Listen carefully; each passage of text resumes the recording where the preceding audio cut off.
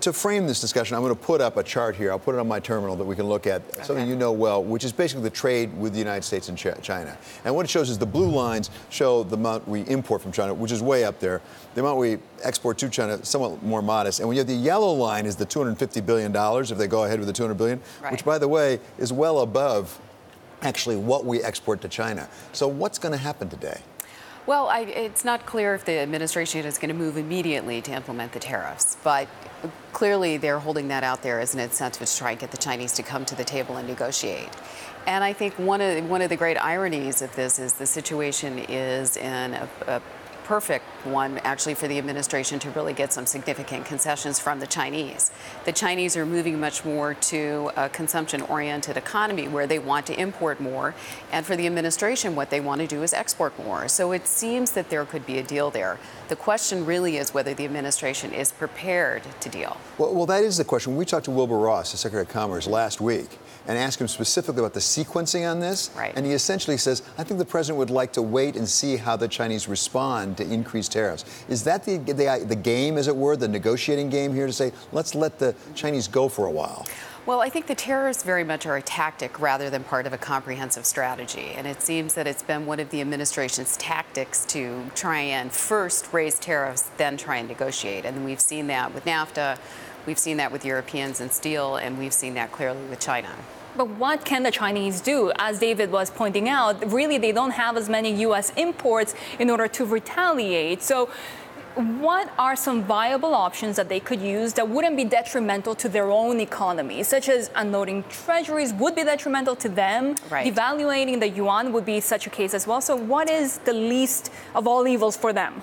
Well, I think they've been looking at this very clearly since the administration came into office and has been threatening this, but they can certainly start changing their trade patterns, which will have a significant impact on the U.S. They can stop approvals of U.S. securities firms and give those approvals to the Europeans and the Japanese. They can change where they're importing their agricultural products, and we've already started to see them doing that. So I think over time, if the tariffs do go forward, we're going to start to see trade that moves away from the United States and the Chinese really making a major push to diversify where they're bringing in their products. To your point, we have this terminal on the GTV Go library that shows exactly that. China is exporting to these Belt and Road countries, to those 70-plus countries that are actually working with them in order to build this huge link between China and the rest of the world. We are seeing that in the red bars that continue to increase. Will this just strengthen China's position within the region and squeeze out the United States? Is that a threat? We're seeing Xi Jinping being very active in building up relations with other countries. He just had the African leaders in and is pledging to increase trade with Africa. And just a month before that, he was working with the Middle Eastern leaders and pledging that they would start free trade agreement negotiations. And his first trip in office was to the Middle East and Africa. So there's no question they're pushing to diversify. Now, it's not the United States, it's not Europe. Those markets still aren't going to give them the kind of export market that they need to have to continue to grow at the pace that they are. But there's no question that this diversification is going to happen. We just got some trade deficit numbers out this week for the United States. And if anything, it points us in the wrong direction. I have another terminal here that actually shows our trade deficit with China, which is getting worse, it's not getting better. So if that's the president's goal, it's not working so far. But do we know, and do the Chinese, perhaps more important, know, is that the president's goal? Is it the trade deficit, or is he going for more fundamental reform that a lot of businesses say we do need? Well, there's no question that we need fundamental reform in China, and I think there are plenty of people in China who would agree with that. I mean, basically, there was no significant market opening during all of Hu Jintao's tenure. And in Xi Jinping, the focus was reforming the economy, but not opening it up. Since his second term, they've made a lot of announcements about the fact that they're going to open up in a number of sectors beyond what people talk about in financial services, but we're seeing in agriculture, many areas where the U.S. is very competitive. The question is, how quickly will they move to do that? And you understand President Xi certainly far better than I do.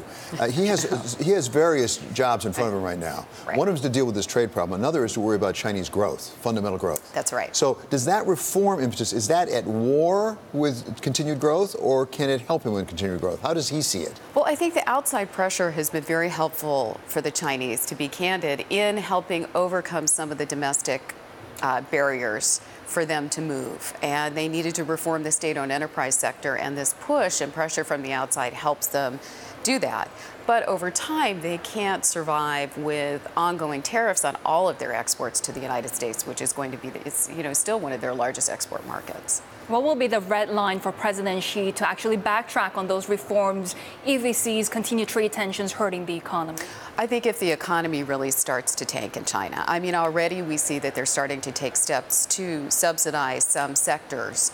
But he needs to continue to push forward, as you were saying, David, with his own domestic reform agenda, with deleveraging, with taking care of some of the debt and the financial risk that's within the system. And if that starts to be threatened, they're going to have to take action domestically. One last question on what are the options available to President Xi. We talked earlier with Mark Mobius, who really knows emerging markets, and he said he thought if we went ahead with the $200 billion of goods subject to tariffs, that in fact the Chinese might well let the RMB devalue to 8, and admitted that if that happened, he said there'd be blood on the floor. Is that realistic? Might the Chinese government let the RMB devalue that far? Well, so far, the Chinese have actually been very good about trying to maintain a certain floor in these negotiations. They've tried to make a very clear distinction between their challenges with the U.S. government and their challenges with U.S. companies, and encourage U.S. companies to continue to come, to meet with them, to woo them, and to manage the yuan. But if the economy, again, if Xi Jinping's political base is starting to be threatened, which comes from the growth of the economy, they will be forced to take domestic action. Just quickly, if you can, if the U.S. doesn't reach a trilateral agreement this week or this month, does that give a leverage to China? I'm not sure if it gives leverage. I mean, it's been very hard to predict why the administration has taken the timing of it does in announcing these tariffs. Some of it clearly is domestic politics. Some of it seems to be when the president decides he's ready to announce it or not. And I think there is a general belief in the U.S. business community and with the Chinese that ultimately this deal is going to be done by the president himself. And so it's then when is that opportunity going to come that he'll have a chance to talk to President Xi and come out. But if they do this deal, just one last thing I'd like to say, the offer that's on the table even today is better than any offer of the past two administrations. And so if we're able to take even what's on the table with China today, and we know that we're going to get more from what the administration says that it wants, it's going to be a very good deal for U.S. companies.